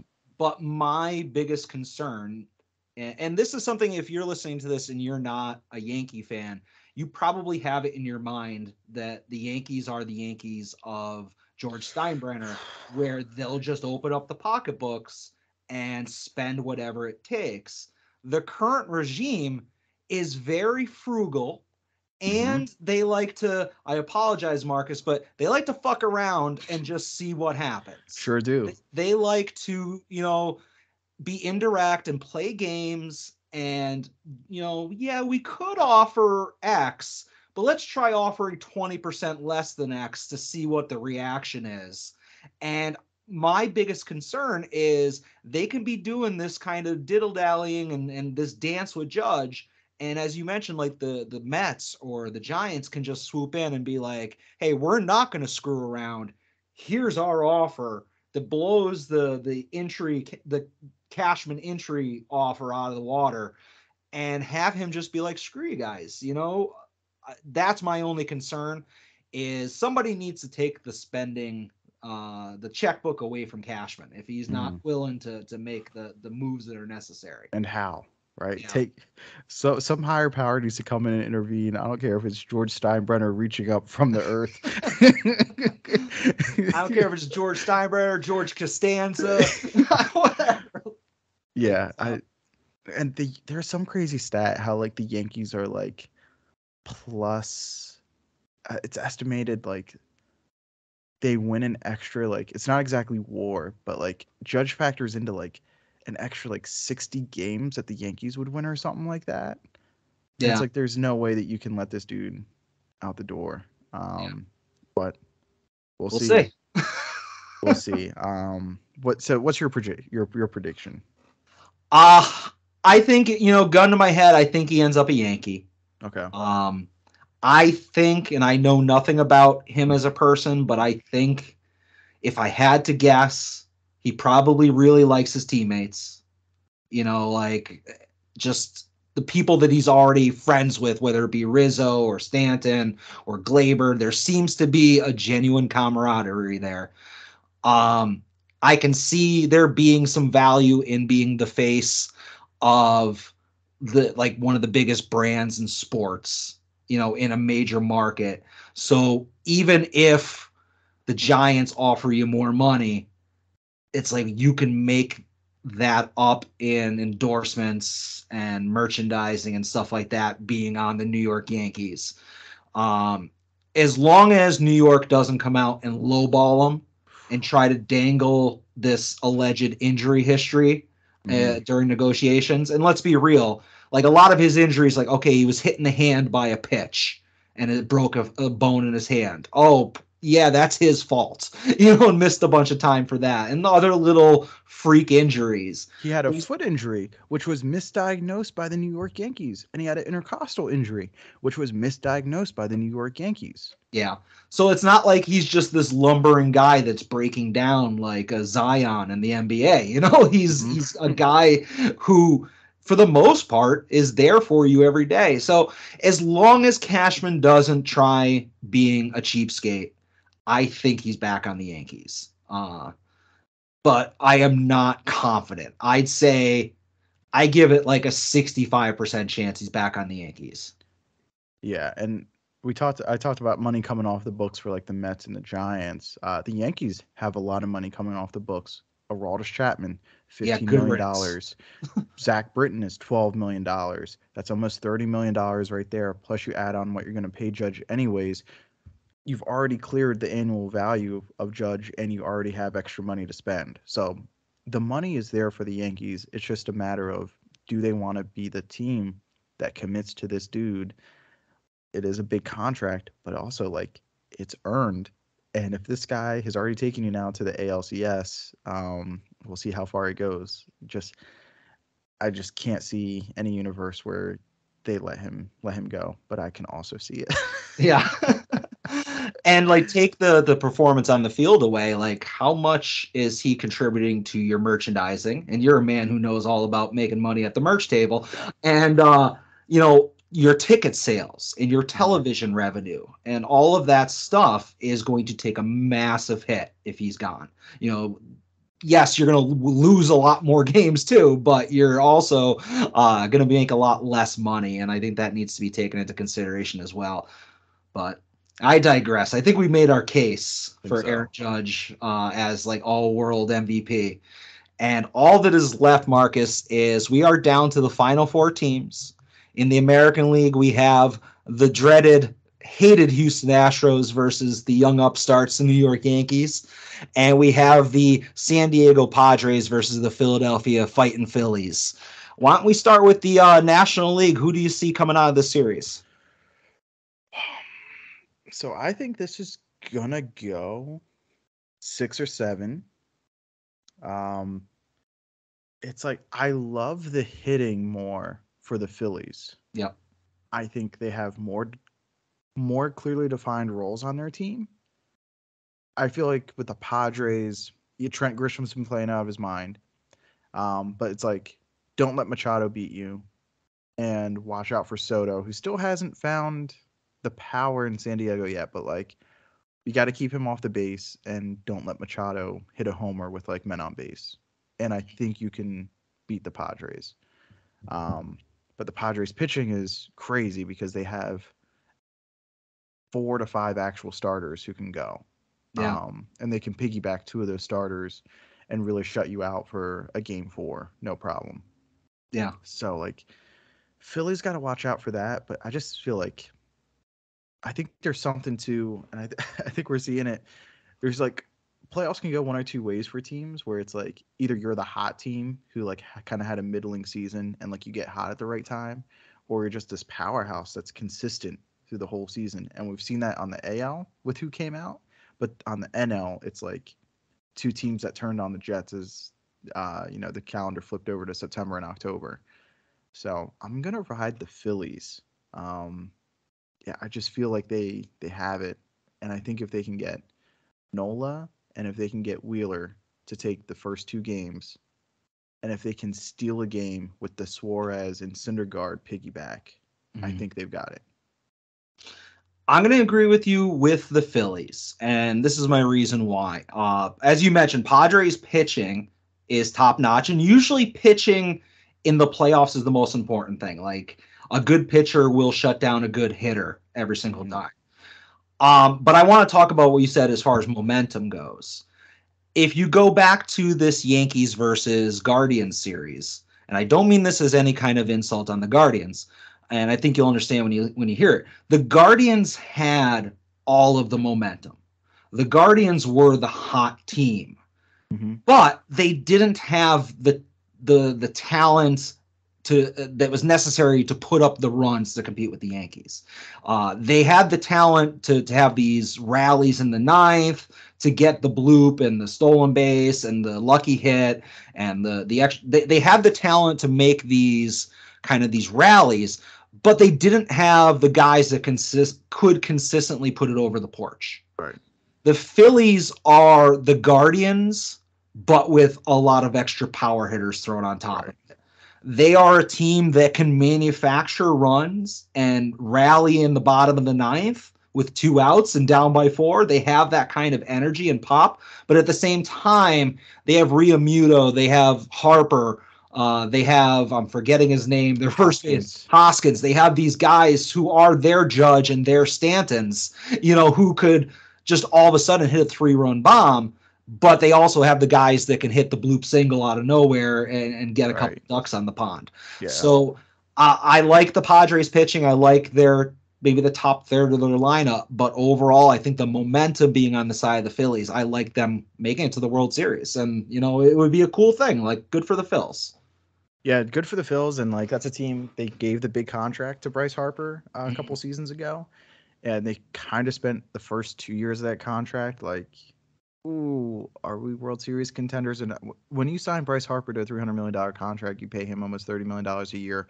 You need to be a World Series contender. And they finally went out this offseason and they spent big on Castellanos, and they spent big on keeping Realmuto last season. And I forgot about Schwarber. That's a guy. Schwarber's another guy that they paid. Tested. Yep, he came in. So yeah, they have 4 or 5 dudes who can clear the fence easily, but then they also have 4 or 5 dudes who can get on base, but can also make a blast happen too, like Alec Boehm, their rookie third baseman. He's a guy who could easily take you deep, or he could work a walk, or he could just get a single in there. He's kind of one of those X factor players that you worry about in the bottom of the lineup. Yeah, and they have, I'm just pulling it up right now because I forget his name. They have a rookie utility infielder. Vierland or Matt starts with a V. No, you know what? My fantasy baseball app is not logged in on my new phone, but I don't have it in front of me. But whoever is a Phillies fan is probably yelling at this. But it's a guy who's in the top 5 or 6 of Rookie of the Year finalists. Vierling, yeah. That might be him, but I think it's Matt Vierling. So they have a lot of young guys. They have veterans, like I mentioned, but that have postseason experience. I like the Phillies. I won't belabor the point. Marcus. Oh, they also have Bryson Stott. Maybe that's Bryson Stott's the guy I was thinking of. Yeah, Bryson Stott. The reason why he sticks in my head is he was, I want to say high school teammate with Bryce Harper, and they're buddies and they trained together and stuff like that. Yeah. So he came out of camp people were really high on him. He had a slow start to the season, but he turned it on after the break. Yeah, he's out of Nevada. Yeah. All right, last one. Astros versus Yankees. Marcus, what's your prediction? The Houston Astros. Yeah, same. For everything great about the New York Yankees that we just waxed eloquently about, the New York Yankees have glaring outfielding problems. They have a glaring problem with investing a season into a stopgap shortstop in Isaiah Kiner-Falefa, who had played one great defensive season, which was the COVID-shortened 60-some game season, and he played at third base for a team that nobody was watching or caring about. We played him all season.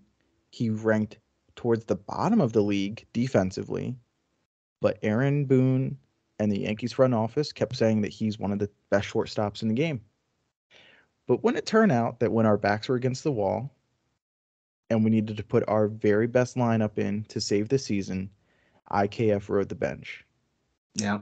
And it was very apparent early on in April that Oswaldo Cabrera was ready. And that's who Cashman had even mentioned. Hey, we're not going to spend big because we have Peraza and we have Cabrera coming up, and they're almost ready. Cabrera needs to work on his hitting. He went on a power tear, got called up. He's been amazing, but we wouldn't play him at shortstop. We'd play him in the outfield.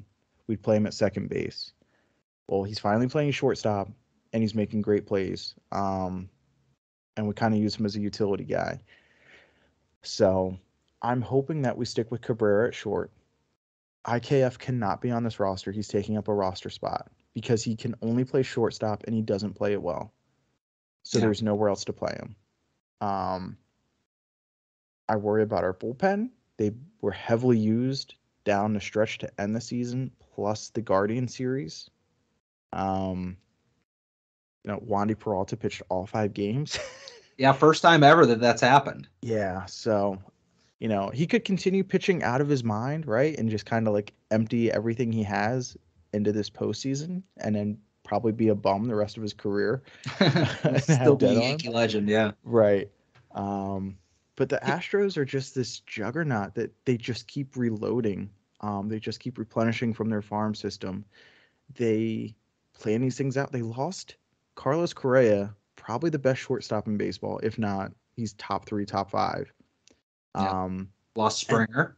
They lost Springer a couple seasons ago. No problem. Like, they just keep replacing players with guys from their farm system.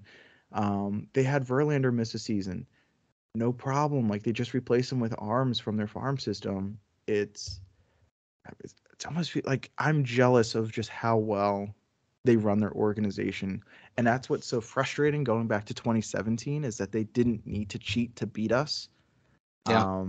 They are that good. Top to bottom. Now, unlike the 2017 year, their lineup is not as stacked. You get past the first 5 of their lineup, and you've got some easy outs, 6, 7, 8, 9. But they're still very top heavy. Like, Alvarez is going to give us some sleepless nights. Yeah.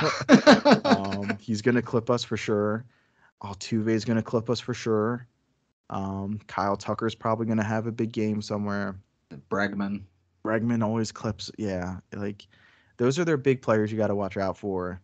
I think so. I agree with just everything you said. My biggest concerns going into this series, Astros notwithstanding, like Yankees, the current Yankees coming out of that Guardian series against any playoff team that's left in this playoffs, I would be hard pressed to pick the Yankees to win because of just the fiasco of our pitching staff going into the playoffs was depleted and weak. And then you get this 5-game series where almost everybody was used to their maximum. And then they got to show up tomorrow in Houston and play a super refreshed Astros team that was able to completely reset their bullpen, reset their pitching rotation.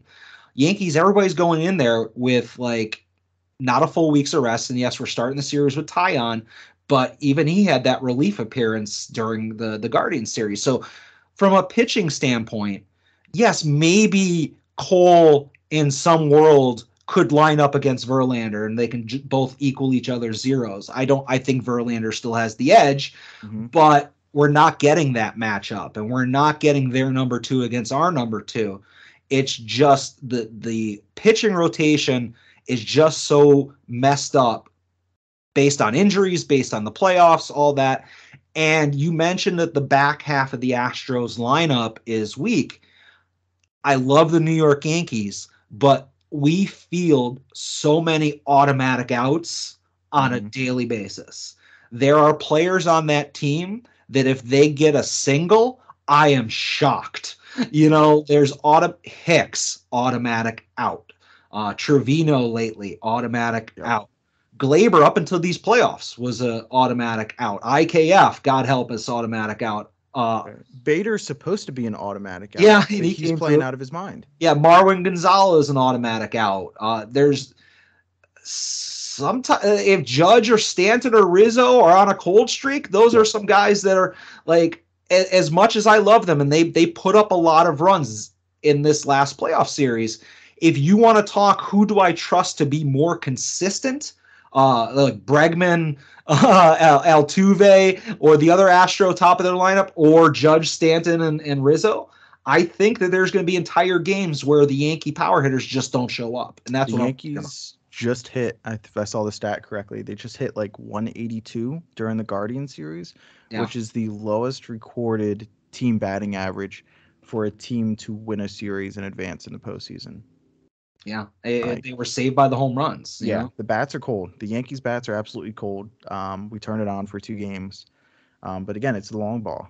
And Doesn't give them up. Houston doesn't give them up for one, and Houston can play that game, or they can just slap singles and doubles, and cut you that way. We've seen the Yankees win lots of different kind of ways during the season, but like our tried and true formula, it's the extra base hits. We got to get men on base, and we got to capitalize during those moments. We can't have Judge going 2 for 14 in a series with 13 strikeouts. Yeah. I can't have base running errors by Donaldson, another guy who's most often an automatic out. Don't get me started on that. Yeah. So Astros, how many games did the Yankees take, 1 or 2 or 3? 6. Did they make a series of it? Astros in 6. See, you're giving the Yankees more credit than I would. So it's a best of 7. Does it go 3, 2, and 2? I think so. Yeah. I'm not sure about the layout of it. Like, I don't see us taking any of them in Houston. I don't know, man. I think best case is 5. I hope I'm wrong. I would love a miracle season, but like I see Astros in 5. I see Yankees maybe squeaking out 1, like the Cole outing, because Garrett Cole will line up against a back of the rotation starter for the Astros, and we'll somehow get that one.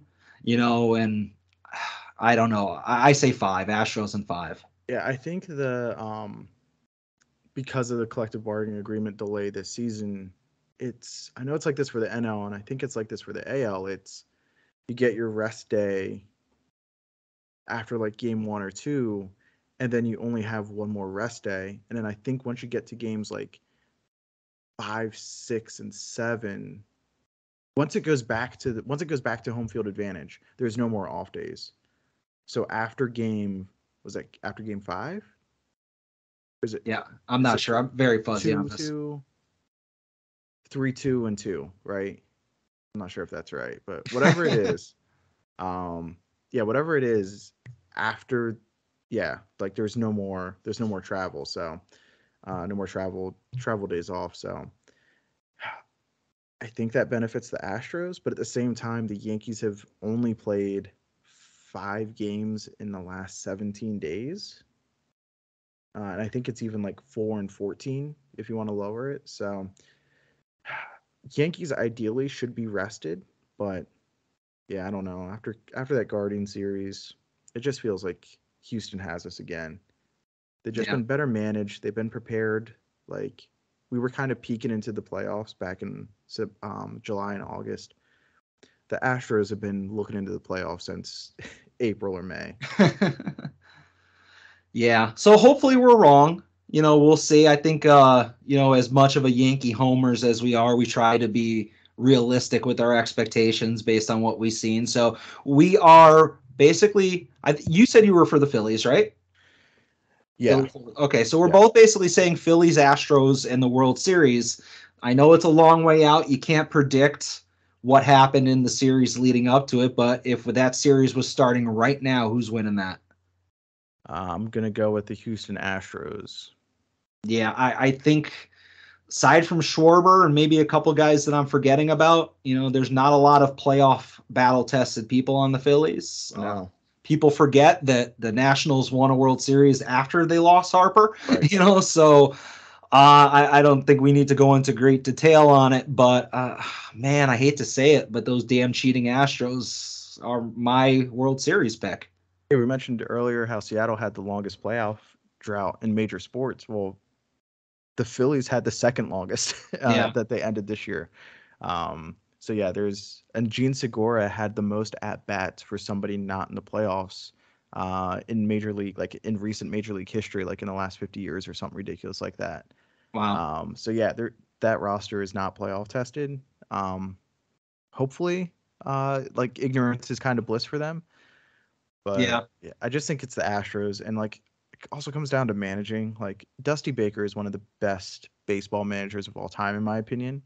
Definitely has his faults, but and shortcomings as a manager. But I love Dusty Baker, and he's the perfect manager for that team to navigate them out of the cheating scandal and the different major departures they've had through free agency. Yeah, I just think Astros have the advantage: pitching, hitting, fielding, coaching, home field advantage. It all lines Yeah. up Houston. Yeah. And don't get me wrong, I'm not hoping that that's what happens, but Absolutely not. yeah, if I'm a betting man, that's the way I'm going. If the Yankees can't win the World Series, I'm rooting for the Phils. Absolutely. If the Phils can't do it, I'm rooting for the Padres. Mm-hmm. If the Padres can't do it, I'm rooting that they just call off the season. But if I got to pick a winner, it's going to be the Astros. Yeah, I hope the earth opens up and swallows Houston whole. Yeah, at least the stadium, an empty stadium. Yeah. But Marcus, I think this was a successful episode. What about you? Highly successful. I super enjoyed myself, and maybe we need to run it back for football season or something. Ooh, yeah, maybe preview the playoffs, see what those Chiefs are up to. I hear that the Bills just won their Super Bowl. Well, they sure did. Yeah, they beat the Kansas City Chiefs in a tough, hard-fought game, and don't you know it that they're now the class of the AFC, just like last year, and where to get them? Yeah, I mean the only thing I can say is that Mitch Trubisky beat Tom Brady, so Look, so much for legacy. I'm so happy that y'all beat Tom Brady in the Bucks. Tom Brady, who is ditching practice on Wednesdays, who ditched practice on Friday, who hung out with his buddies on Saturday and didn't do the team walkthrough, and he just walks in on Sunday expecting to beat a professional football team. And I don't care who you are. Yeah. That's not going to happen that easily. So I'm happy your Steelers put it on him. I'm happy he lost to both a rookie quarterback and a bad quarterback. A very handsome bad quarterback, though. Very That handsome. Trubisky. Very handsome. Give him that. A defense that's without their best player. Yeah, loved it, and thank you for that. So hey, Absolutely. go Yeah, Steelers.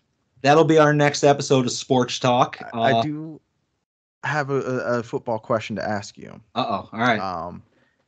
You've never been in this position before because much like my Kansas City Chiefs, your Pittsburgh Steelers are winners. You are a winning franchise. No shade whatsoever. I love Mike Tomlin as a head coach. The standard of excellence that the Steelers have, I respect the heck out of. Even the last couple seasons where you should have thrown the towel and you have Duck Hodges in there, you find a way to make it to 500 and to be in the playoff race the last week of the season. That said, you have the rare opportunity to possibly get, there's that word again, to possibly get the first, second, third pick of the upcoming NFL draft without your team tanking. Like you guys didn't go into the season like, hey, we're tanking. Like you have a lot of players you're paying a lot of money to. You have a lot of good draft picks from the last draft, like George Pickens. What do you want? Do you want your team, who's probably doesn't have a Super Bowl run in them, but maybe they could make the playoffs and be one and done again? Do you want to continue that, or do you want to tank? Not tank, but do you want to see your team competitively not win games? Oh yeah, I get you. That's a very good question. Here's the thing. Even if the Steelers get a middle of the draft pick, I think the Steelers have demonstrated they're very good at player evaluation and selection. Absolutely. All of their wide receiver hits are late round guys. They never draft a wide receiver in the first couple the first couple picks of a draft. They never take a running back like really high. Even our quarterback this year, he was 17th overall, something like that. So Kenny Pickett wasn't like a number one overall pick. So I don't feel like they need the number 1 overall pick, the number 2 overall pick, the number 3 overall pick to get great value in the draft. For me, my goal going into this season is my same goal I had going into last season, which I assumed was a lost season. Last year it was be 8-8 or better. This year there's an extra game, so my fingers crossed hope is 9-7, which I think is unrealistic. But that's my pie in the sky thing. Like where you have Super Bowl aspirations, I have aspirations for 9-7. Mm-hmm. I think if they can somehow squeeze that out, I mean they're 1 game out of first place right now in their division. That's insane. Yeah, That's insane. They're 1 game behind the Bengals, who they have a win on, and the Ravens. So I would like to continue Tomlin's streak of never having a losing season. My last losing season was with Tommy Maddox at quarterback in 2003. I remember that season. Even then, that was 7-9. So that wasn't like this terrible, like Cleveland Browns type season. But yeah, so my dream is to finish 9-7. You get a middle of the row draft pick. I mean, TJ Watt was a middle of the first round guy. Antonio Brown, say what you want about him, he was a 6th round guy. Yeah. So I think Pittsburgh's good at selecting talent. It's not like they're going to go and try to get a quarterback. So let's try to go 500 or a game above 500. That's the thing, because like if you end up with a top 5 pick, you're in the quarterback conversation with 3 good ones coming out this year. I know it's a good running back class too. Yeah. But yeah, the quarterbacks are going to go high this year, especially since last year was kind of sparse with the quarterbacks. So it's like, oof, do you already toss in the towel on Pickett, which some teams have done, like Arizona, going Josh Rosen, and then the next year going Kyler Murray, and just be like, hey, it's not working out. Let's take another quarterback. That's what the analytics say to do. But also, you guys are going to get value no matter where you are. So, like, do you trade back? Do you trade out? Like, I can tell you if I had to put a bet on it, and I don't follow a lot of college football, but I can see them taking Joey Porter's kid out of Penn State. First round talent cornerback, and Pittsburgh needs secondary help. They need offensive line and secondary, and that's a guy who already has ties to the Pittsburgh organization, plays in Pennsylvania, would address an immediate need, a glaring need. So and they're saying middle to late first round, so I can see that with him. So we'll see. Again, we'll address that hopefully when we get back together. Absolutely. Marcus, do you have anything to plug? Final Wrestling Place right here on the soon to be named network with myself and Mr. Tim. If you happen to be unfamiliar, we take the nouns professional wrestling and we put them into either a good place or the bad place. And another podcast also do with Mr. Tim is Viewer's Choice, where after every major WWE premium live event and AEW pay-per-view, we give you a quick breakdown, 40, 50 minutes or so, and tell you what to watch, what to skip, and let you know who the MVP of the show is. And then a third project I have going on is over on the North-South Connection, where you can find Viewer's Choice as well. And that is with JT, and we do WWE War, which is where we take a baseball-style analytical-based approach towards WWE pay-per-views, review them in seasons, starting with the first pay-per-view after WrestleMania, and ending with that year's WrestleMania, as opposed to a traditional January to December look. And we have different categories that we give like a plus-minus points-based system too. So that's a fun project where right now we are finishing up 2004, 2005. So go ahead and check those out. Nice. Obviously, this has been a special presentation of Porch Talk, my regular weekly podcast with Todd Roker from Long Box Heroes. But go ahead and also check me out on At Odds with Wrestling. And this coming Friday, myself and many people from the soon-to-be-named network will be at Sokol's in Bethlehem for the LVAC Let's Hang Out event. And I'm going to cheer on Gummy Boar. Everybody can go and have their own individual agendas, but that's why I go. That and the $3 bottled beers, but should be a good time. Yeah, can't beat that. And I think I might show up there too. Oh, nice. Yeah. Sweet. Looking forward to seeing you there, buddy, and anybody else that comes out. But again, Marcus, thank you. I won't keep you on. I assume when I originally contacted you about this, I was like, maybe we'll talk for a half hour. maybe No. 45 minutes. But it's going on now almost 2 hours. But thank you again for coming on. And again, this has been Sports Talk. You're listening to the soon-to-be-named network, the Lamborghini of Podcast Network.